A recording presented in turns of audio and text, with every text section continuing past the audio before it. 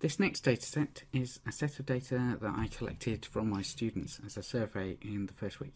Now this is the sanitised data where I've removed the times that they submitted things, and I've also cleared up some of the confusing entries.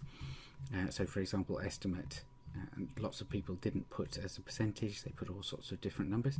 So this is the nice tidy clean set of data. So what I want to do here is demonstrate how you can count frequencies.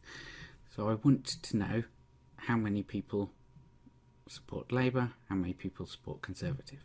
So to get that summary chart, I go to Analyse, I go to Descriptive Statistics, and I go to Frequencies. And I pick the columns that I want people who want to count. So I can find out how many people are male and female, or how many people said they preferred not to say. And I can find out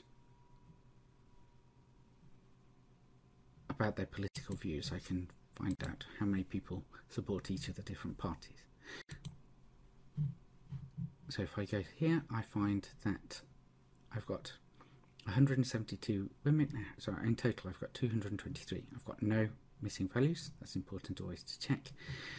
I've got 172 women, 49 men, 1 non-binary person, 1 person who preferred not to say. In political views, I've got 22 Conservative, 5 Greens, 142 Labour supporters, 14 Liberal Democrats, and 40 people who fall into the other category. This is large because a lot of the students might be international students, so they do not associate with the regular British parties.